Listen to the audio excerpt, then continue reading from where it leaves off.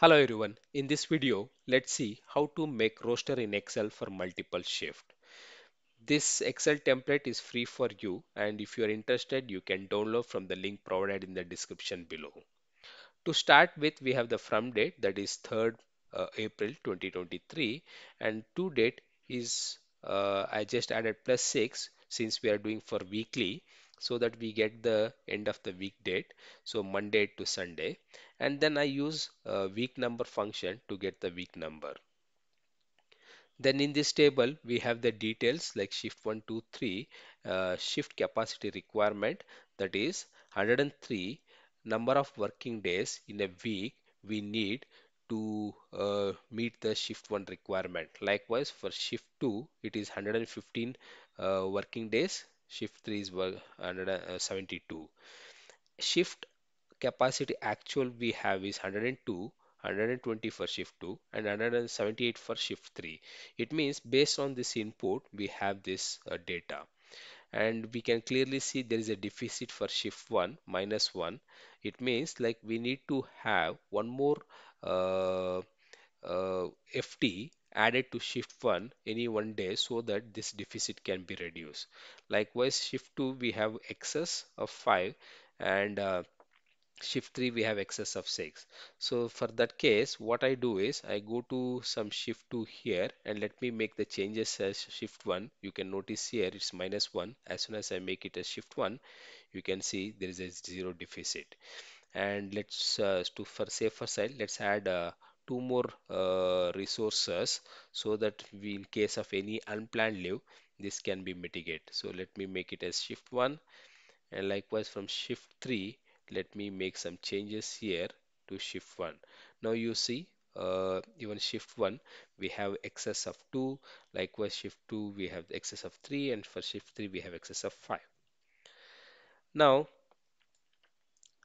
this data is coming from the master file. We have the master file here, employee details here. So what we have done is we just use the same data from she employee details and copy pasted here until supervisor, and then we have shifts. So for this we have used this drop downs where you can make the changes. For example, shift 1 is start from 6 a.m. to 2 p.m. So I just make the changes as shift 2. You can see automatically the shift details are getting changed. So this the inputs is coming from uh, shift details sheet where you have the details here. Shift 1 we start from 6 to 2 p.m., and then 2 p.m. to 10 p.m. shift 2, and then shift 3 is 10 p.m. to 10 p.m. to 6 a.m. And then we also have the details of week off. Week off will be written as WO, planned leave PL, unplanned leave UL, and shift 1 to 3 will be written as shift ST 1 to 3 respectively. Then coming back to the monthly roster, so here we have the date. Actually, the date again we given the link to the start date. So you just I just press is equal to and just take here and press center. You have the start date, and then we added 1 + 1 for each day so that we get 7 days.